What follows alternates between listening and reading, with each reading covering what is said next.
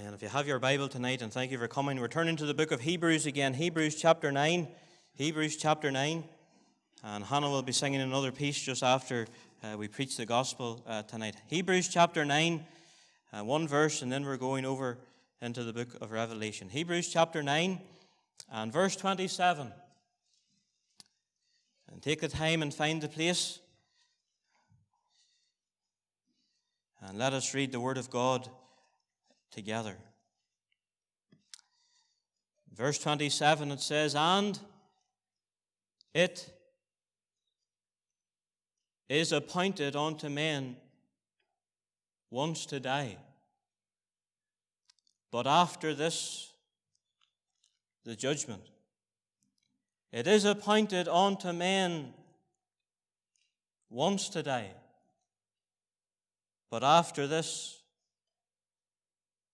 the judgment." I want you to come with me, please, to the very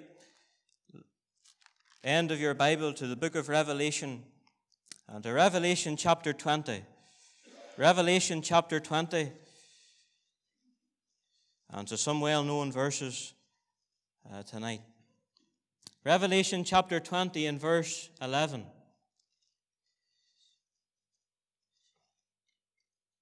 "And I saw a great white throne, and him that sat on it, from whose face the earth and the heaven, or the heavens, fled away. And there was found no place for them. And I saw the dead, small and great, stand before God. And the books were opened. And another book was opened, which is the book of life. And the dead were judged out of those things which are written in the books, according to their works. And the sea gave up the dead which were in it, and death and hell delivered up the dead which were in them. And they were judged every man according to their works. And death and hell were cast into the lake of fire. This is the second death. And whosoever was not found written in the book of life was cast into the lake of fire. And I saw a new heaven and a new earth, for the first heaven and the first earth were passed away, and there was no more sea." And we know the Lord will add His blessing to the reading of His word. There's been many sad and solemn and sober days in the history of this world. Days that will never be forgotten. Days that many of us would never care to see played out again. But when we come into this 20th chapter of the book of Revelation, we come to the most solemn, serious, sobering, sad day, not only in time, but in eternity. Jude, in his little epistle in verse 6, he described this day as the day of great judgment. 4 times the Lord Jesus describes it. Peter, in his epistle, talks about the day of judgment and perdition.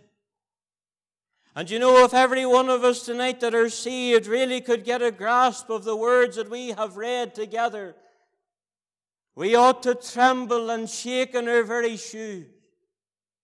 To think of what we have been reading tonight is going to be the destiny of many, and maybe even some in this very meeting tonight. We read in Hebrews chapter 9 that as it is appointed unto man once to die, but after this, the judgment. And I want to bring you tonight, dear friends, to the great judgment day. The Bible says that it is appointed unto man once to die, but after this, the judgment. You see, death is not the end. Death is but a stepping stone from time out into eternity. That's why David could say, there is but a step between me and death. One moment that you're in the realm of time, and the next moment you're out in the realm of eternity. The very reason that you're in this life is to prepare for the afterlife. I want you to cast your eye to the 11th verse of this chapter, and I want you to see some things tonight, and I want you to remember what God has to say about what happens after men and women die in their sin.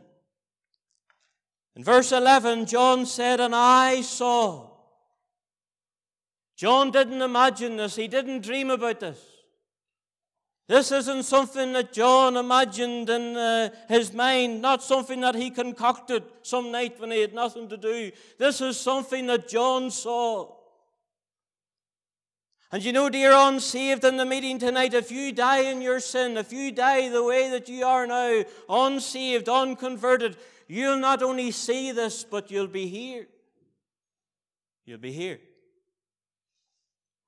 He said, I saw a great white throne. 35 times in this book of Revelation, John said, I saw.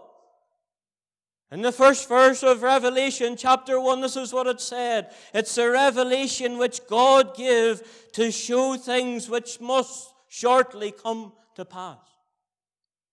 And this scene that we're going to see tonight, and with the help of God, we're going to bring you, and we're going to gaze for a moment upon it. This is something that will not just, it might happen, or it could happen, it will happen. Not because John said it, or not even because I said it, but because God said it. Things that must shortly come to pass. This is not a prediction of a man. This is a promise from God. Cast your eye again. It says, and I saw a great white throne. I want you to see for a moment tonight the vision of this throne. I want you to get in your mind's eye, and I want you to try to imagine, although none of us will be able to do it justice, but I want you to try to imagine what this great throne will be like. And I must confess, as I've been meditating on these verses, even in the middle of the night, I've often woken and thought about this scene. I want you to see for a moment this vision of this throne and the preeminence of this throne, because it's a great throne. The word great in the Greek is actually the word megas. I'm sure it's great in its size. We don't have the dimensions. We don't have the height. But this is a great throne. You know, the Bible's full of great things. In Ephesians, Paul talks about the great love of God. And if you're in this meeting tonight, dear sinner, no matter who you are, where you are, what you've done, no matter how bad your past, I want to tell you that God has great love for you. But you see, in this day, the great love is gone. The Bible talks about great mercy. And if you come to the Lord Jesus Christ tonight, if you come as a hell-deserving sinner to the foot of the old rugged cross, I'll tell you what you'll find there: mercy. Mercy. In Psalm 77, the Bible tells us that there's coming a day when mercy will be clean gone forever. And that's this day. The Bible talks about great grace. In Psalm 77 again, it also says it's coming a day when God has forgotten to be gracious. And that's this day. It talks about a great pardon, a great deliverance, a great salvation, a great shepherd. But you see, this day, dear friend, if you ever die in your sin and you stand before this throne, great love will be gone, great grace will be gone, great mercy will be gone, great salvation will be gone, the opportunity of great deliverance and the great ransom will be gone. It'll all be gone. This is the day of great judgment. This is the day of the great white throne. There's not only the preeminence of this throne, there's the purity of this throne, because it's a great white throne. White speaks of purity and holiness. And that shows me that this one that's going to sit upon this throne, this judge, cannot be bought, he cannot be bribed, he cannot be bargained with. You know, every judge that stands or sits upon the court, no matter how good he is at his job, he always has a bend. There's always a bias in his thinking. But the day when men and women unconverted stand before the judge of the world, the judge of all the creation, the God of all glory, there's no bend, there's no bias, there's no error in his decision. He's uncompromising in his purity and holiness and righteousness. And it was on that very theme, whenever Paul preached, it says that Felix trembled. He trembled. Whenever Paul spoke of righteousness and judgment to come, Felix trembled. You see, dear unsaved in the meeting tonight, I ought to see you tremble in this very seat tonight, that you would tremble under the impending judgment of a holy God that knows all your thoughts and words and doings. Oh, it's a white throne. But there's not only the preeminence and the purity, there's power here. Because this is not a courtroom. I'm not bringing you tonight into a court. I'm not bringing you before one another. There's no jury here. There's no attorney here. There's no barristers here. There's no QCs here. There's no bail. There's no appeal. There's no probation. There's no judicial review. The judgment is final. There's no defense. No, there's no courtroom here. This is a throne room. A throne. But you know, as John, I think he got his eyes past the preeminence of this throne. And I think he got his eyes past even the very purity and past the power and authority of it. And I think he got his eyes onto the person that was on the throne. You cast your eye again to verse 11, and I saw a great white throne and him that sat on it.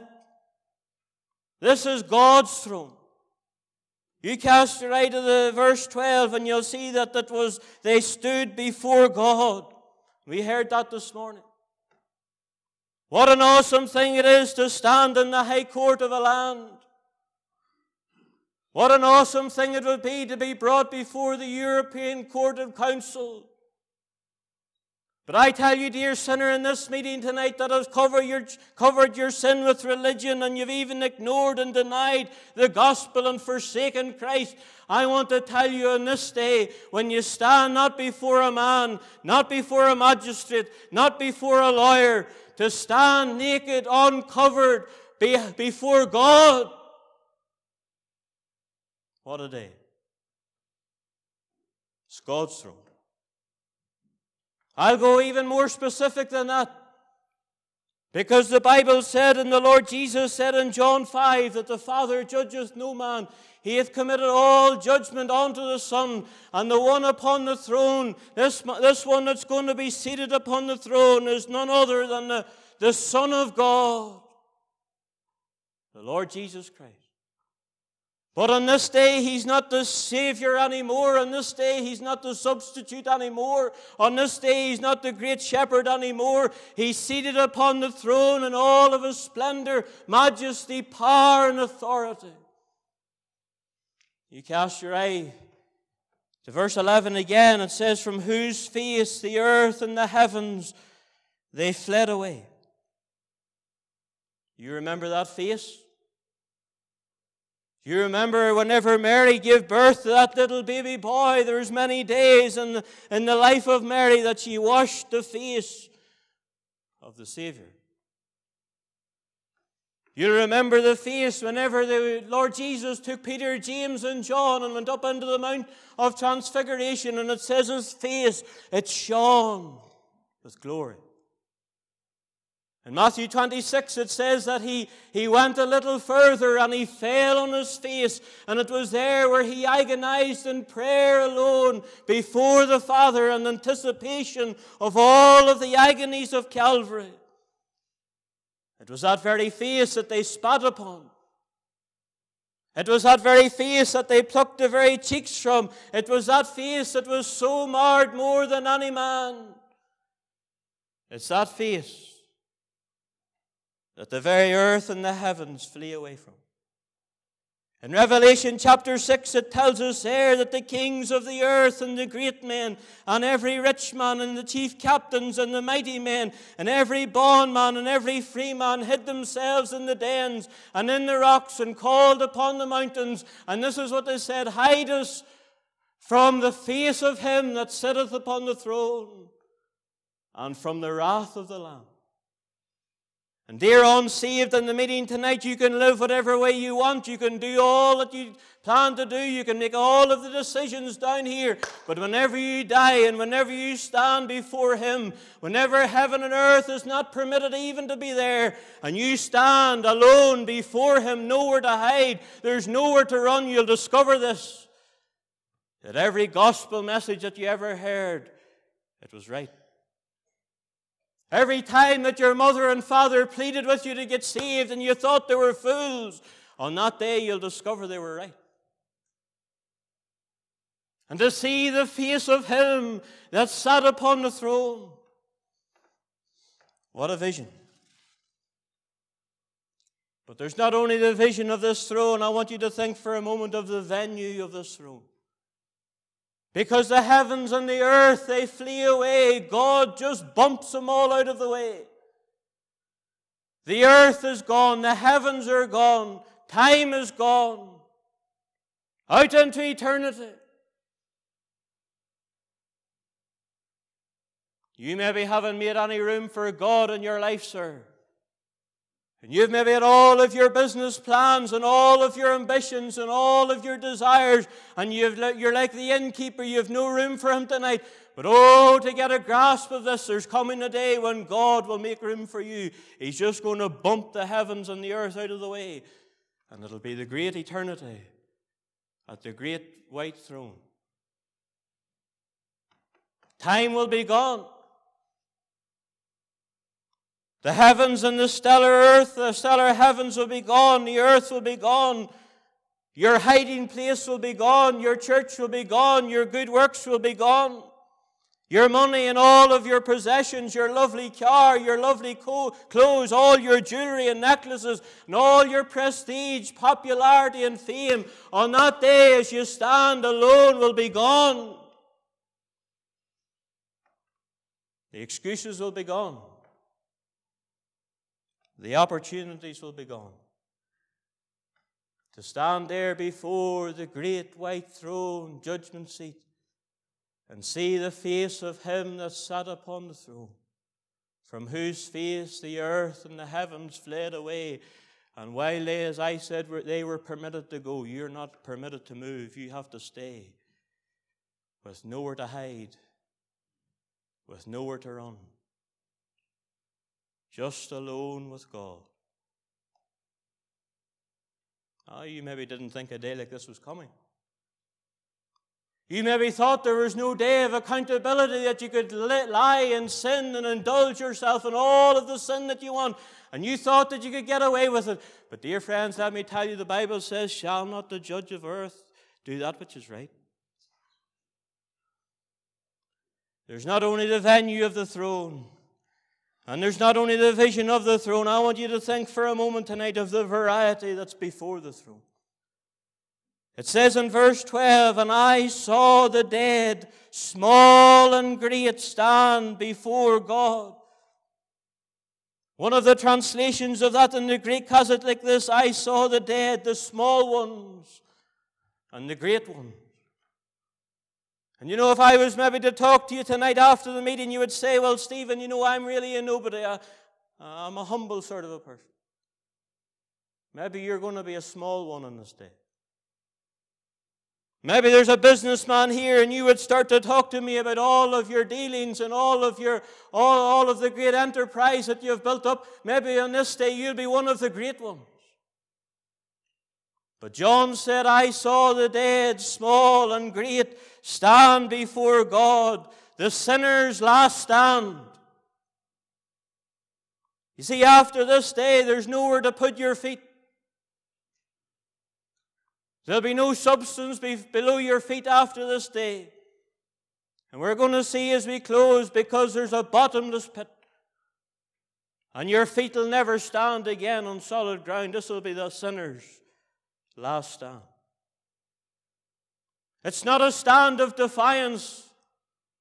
And maybe even in this very meeting tonight, inside your soul, you're resisting and you're defying God. And I want to tell you in this day, it'll not be a stand of defiance. You'll not stamp your feet. You'll not clench your fist. It'll be a stand of reverence before a holy, almighty, omnipotent God. And they stood before him. Every sinner from Adam to the end of time. Every man and woman, boy, girl that died without Christ.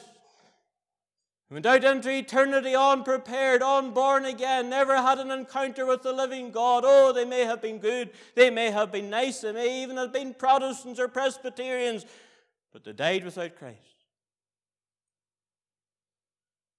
The dead, small and great.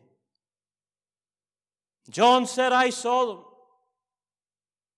And I was thinking during the week, I wondered whenever John was looking, did he see a young man there? The young man that one day came to the Lord, and it says that he was running. And it says that he came and he knelt before the Lord. Mark tells us that he was rich. Matthew tells us that he was young. He was the rich young ruler. And the Lord Jesus had a conversation with him about the things of eternity. And it says that the rich young ruler went away being sorrowful. He'll be here. I wonder, did John see him? I wonder, did John see Lot's wife there? That woman that was almost saved, that woman, that divine angelic power, laid their hands upon her and tried to bring her out of the place of danger into the place of safety, just like God has done with you, mother, for many, many a time. And it says that Mrs. Lot, she looked back and she perished. I wonder, did John catch her eye that day? I wonder, did John see Judas there? The one that was with the Lord 3.5 years, the man that kept the bag, the man that seen miracles, the man that seen the dead raised, the man that heard the greatest sermon ever preached, the man that was with the Lord and his company, the man that sold Christ for 30 pieces of silver. What are you selling him for tonight? Judas will be there. What about the unrepentant thief? While there was one turned to Christ, the other one, he reviled him and mocked him and despised him, and just a few hours later he was out in eternity. He'll be here. Pilate will be there. That man that thought he could wash the responsibility of Christ away, he didn't want to deal with the Lord. He said, I'll get a basin of water, I'll pass the responsibility on to someone else. I don't want to make this decision. Pilate will be there. You see, dear friends, tonight every time that you hear the gospel, God pushes you for a response. Pilate made the wrong one. Felix will be there. Agrippa will be there. Almost thou persuadest me to be a Christian, almost but lost. I want to ask you a question tonight. Mother, will you be there? Young man, will you be there? Your mother will not be there. She's saved. Your father may not be there. He may be saved. But if you die in your sin, and if you took a heart attack before I come off this very pulpit, I tell you there's coming a day whenever you'll be there. When the dead, small and great, stand before God. What a company. What a tragedy. The religious will be there. The atheist will be there. The rich and the poor. Black and the white. The well-known and the unknown. The old and the young. The educated, the illiterate. The small and the great. There'll be Protestants there. There'll be Catholics there. There'll be preachers there. There'll be politicians there. There'll be priests there. Will you be there? Hitler will be there. Nero will be there.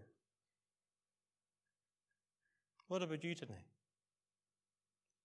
I wonder, whenever John was penning this almost 2,000 years ago, I wonder whenever he said, I saw the dead ones, the small ones, the great ones stand before God, I wonder, did he see you there?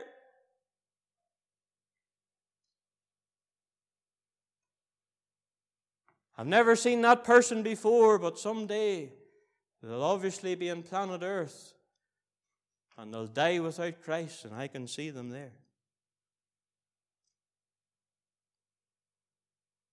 You know, dear friends, the reason why they're there, it's not because they were bad. It's not because they murdered someone. The reason why they were there is the very same reason that you could be there, is because they didn't deal with sin. Oh, they maybe heard the gospel, and they maybe heard in the missions, and they maybe received tracts, and they maybe heard the open airs, and they maybe read the billboards, and they maybe denied the gospel, they maybe even ignored it or rejected it, or maybe they just neglected it and said, some other day. And they died without Christ.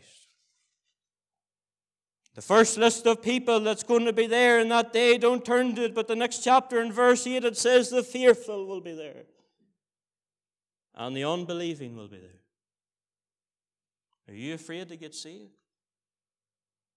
You're afraid of what men will say, or what your wife or what your parents will say? Will you top the list on this day?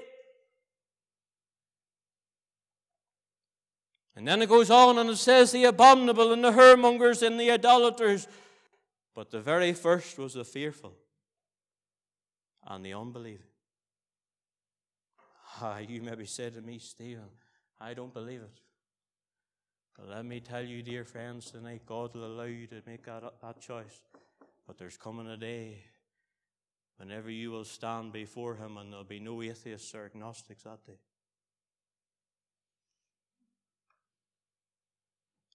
I tell you, dear friends, tonight this is God that we're dealing with. The Creator, the one that had no beginning, the one that will never have an end. To stand before God. The sea gave up the dead which were in it. The grave gave up the dead which were in it, and hell gave up the dead which were in it. And this is going to be a great resurrection day. Oh, the saints will already be in heaven. But there's coming a day whenever all the unsaved, from Adam to the end of time, their body will rise out of the dust. Those that died in the Titanic will rise. Those that died in the Spanish Armada way out in the Pacific, they'll rise. Those planes that went down away out in the Atlantic, their bodies will rise from the graves, from the mass graves, maybe even in Ukraine. The grave in Dungannon, the grave in your own town, the body will come up, and their soul will come out of Hades, out of hell, and they'll be reunited on that day and stand before God. And let me tell you, dear sinner, get this into your mind, because it has shook me. Do you see the very body that you have now? That's the very body that you will stand before Him on this day. You look at your hands, those hands will see it. Those eyes of yours will see Him. And your soul will come out of hell. If you die tonight, you'll go down into a disembodied state. Your body will be laid in the grave. But there's coming a day when your body and soul will stand before God. The very body that you sinned in. the very body that you use as an instrument to defy and disobey and rebel against God, I say to you, will stand before Him, whether you bury it or burn it or cremate it, whether you're drowned out of the sea and out of the grave, and they'll stand before God. And the piercing eyes of fire, the one who out of his mouth goes a sharp two-edged sword, the one whose countenance is as the sun shining in his strength, the one whose voice is as the sound of many waters, He's the one that will do all the talking in that day.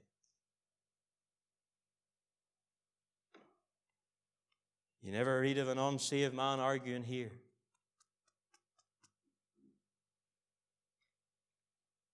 But there's not only the venue of the throne and the vision of the throne. Let me talk to you for a moment about the volumes that are at the throne. Because John, he went on and he said in verse 12, he said, I saw the dead, small and great, stand before God, and the books were opened. There's going to be volumes of books there. And the dead were judged out of those things which are written in the books according to their works. The Bible will be there. You know that book that you have at home that you never took time to read? That book will be there. The books of the law will be there. The books of the deeds of your life will be there. Every word ever spoken. Every lie ever told. Every thought that ever penetrated your mind. Every action and every motive and every deed, all of your adultery will be recorded. All of your shady dealings, all of your backhanders will be there. Every time that you took God's name in vain, it's penned down in heaven. Every time that you stole from your employer, there was a scribe in heaven wrote it down.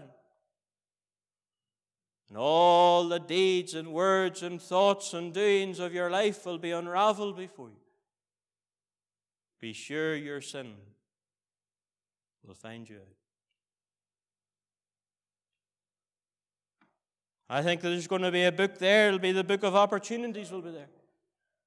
Times whenever you heard the gospel, times whenever God maybe sent a man or woman to your area with a gospel mission or with a gospel tract and pleaded with you to get saved, and you said, not now, some other day, and there was a scribe in heaven penned down that opportunity that you missed, every message that you ever heard. Every time there's a preacher pleaded with you in the pulpit to get saved, it'll be all brought before you. Every tract that you ever received and ripped up and threw in the street will be there. All the times that God spoke to you, sir, will be penned down. But there's not only going to be the books of the deeds in the Bible, I believe, will be there, in the book of opportunities. I think there'll be a book that will be called the Book of Privileges will be there.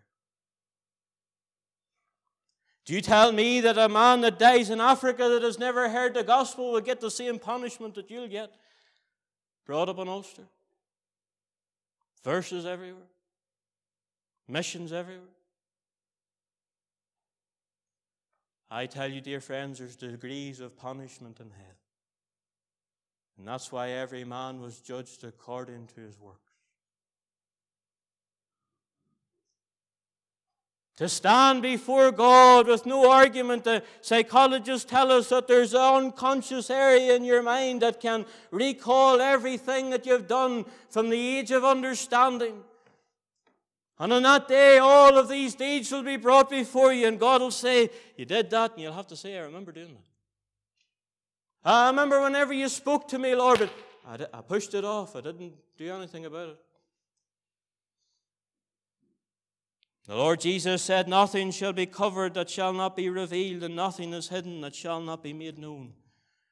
And dear unsaved in the meeting tonight, let me tell you, whatever secrets you have, God shall judge all the secrets of men. Romans chapter 2 and verse 16. And then there's another book there. which is the book of life. And whosoever was not found written in the book of life was cast into the lake of fire. And that tells me that if they weren't found, they were looked for. And on that day, dear friends, whenever you are standing before Him and you discover that God was willing to save you and God was real and this was reality, that there was a heaven and there is a hell and the gospel was the only means of salvation, and you spurn the grace of God on that day, your name will be searched for in the book of life, and whosoever's name was not found, was cast into the lake of fire. Oh, you maybe had your name on a church roll. You maybe had your name in the register of some secret society or some lodge or some club, but you never took time to get your name in the book of life. The only place where it counts. But you know, there's not only and finally the vision of the throne, and there's not only the venue of it, and the variety before it, and the volumes at it. There's the verdict from it. For whosoever was not found written in the book of life was cast into the lake of fire. It's a literal fire. It's a physical fire. It's not only literal and physical, I'll tell you, it's final and it's eternal and it's unescapable. In verse 10 it says it's a fire of brimstone that shall torment forever and forever and forever and forever and ever. It's a lake without a bottom. It's a fire without an end, a torment without relief, an eternity without a hope, and it's a night without a day. For it's called outer darkness. And Jude says that they will suffer the vengeance of eternal fire. It's a fearful thing, you know, mother, to fall into the hands of a holy God. And if you die the way you are now, that's where you're going to go. Body, soul, and spirit. And that really grasped me even this morning, that this is not just a story, friends. That very body that you have at the moment will be in this very place. The physical hands that you have, the physical head that you have.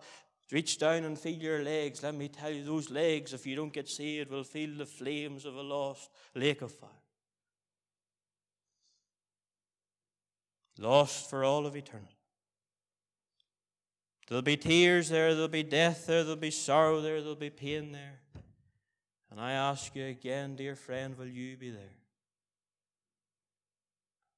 There was an Irish evangelist over in England, and he was living in a little gypsy caravan, the old wooden ones, doing a few missions down through the middle of England. And 3 little girls who were in the village, they came over to him and they pretended that he was a traveler, and they were making fun of the gospel, even though there was verses on the side of the caravan. They knocked one day on the caravan door, and he opened the door and he says, "How can I help you?" And they says, "We want you to tell us our fortune." He says, "Come on in." And those 3 little girls, they were all sniggering as they went in. They thought that they'd got this evangelist. They thought they were going to make a fool of him. And he seized the opportunity. He says, "Young girls, sit down for a moment. Open your hands." And he got their little hands and he rubbed their hands and he says, "Oh, I can see what's coming." He says, "Open your eyes." And he looked into their eyes. He says, "I can see your future." He says, "Open your mouth." And he pulled out their tongue and he says, "Oh, I can see it now." He says, lift the legs of your trousers. And he says, "Let me see your knees." And they rolled up their wee trousers, their wee half trousers. And they said, "Let me see your knees." And he says, "Oh, I can see it." He says, "There's coming a day when your eyes will see the face of him that sitteth on the throne. There's coming a day when your hands will be lifted high with no defense. There's coming a day when your tongue will confess and your knees will bow that Jesus Christ is Lord." And those 3 little girls, they ran out and they went home, but thank God they were big enough and wise enough to come back and they got saved.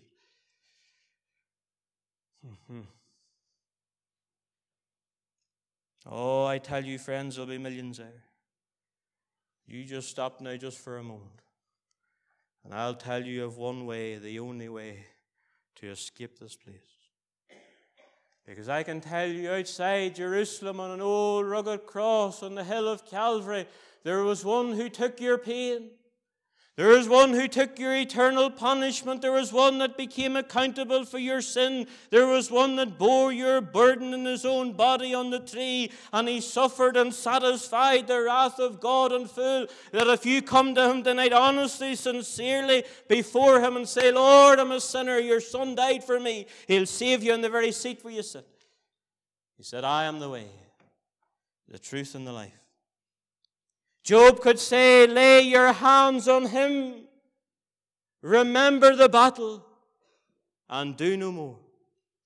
And I tell you, dear friends, tonight, if you want to evade this place, if you want to escape this place, I want to tell you that you lay your hands by faith on the Son of God, who in the cross of Calvary bare our sins in his own body on the tree, and you lay your hands on him. Remember the battle, because I tell you, on Calvary it was some battle, but then it says, do no more. You don't need to pay for it. You don't need to work for it. You need nothing less and you need nothing more. And the Lord said, verily, verily, I say unto you, he that heareth my word and believeth on him that sent me hath everlasting life, and shall not come into condemnation, but is passed from death to life. And at this very moment, you're still on the track to destruction. At this very moment, you're on your way to a lost sinner's hell. And if you died now, your body will be laid in the cemetery. Your soul will go down to the place where the rich man of Luke 16 is. But I tell you, there's coming a day when your body will come out of the grave and your soul will come out of hell, and you'll stand before the great white throne alone, with no defense, no barrister, no jury, and you'll stand regal before him. And you'll say, oh my God, it was all true, and I've played the fool with God. Robert Ingersoll was one of the greatest orators in America in the 1800s. He was nicknamed the Great Agnostic. He spent all his time and invested all of his money in disproving the reality of God and mocking the necessity of salvation. And shortly before his death, Robert Ingersoll, there was a minister of the gospel, came to him, and this is what he said. He said, Mr. Ingersoll, where do you expect to go when you die? Ingersoll said, I expect to go to hell. Would you not prefer to go to heaven? The minister pleaded. He said, no, I would not be happy there. And the minister went on in his earnestness, and he said, in spite of all of your sins, sir, there is one who died for you. There's one who shed his blood that you could be forgiven. He took your punishment. He bore your sin. He satisfied the wrath of God. There's a way that you can have your sins forgiven, peace with God, and a home in heaven. You can be saved by the grace of God. And Ingersoll said, I don't want to be saved. I want to live my own life. I want to die my own death. And I want to bear whatever consequences follow that. Let me tell you, dear friends, the great agnostic died in his sin. But there's coming a day when Robert Ingersoll, the great orator, the great agnostic, will stand before the great white throne judgment seat on the great judgment day. And his name will not be found in the book of life, and he'll be cast into the lake of fire. I wonder, will you be standing beside him? I wonder, will you be there?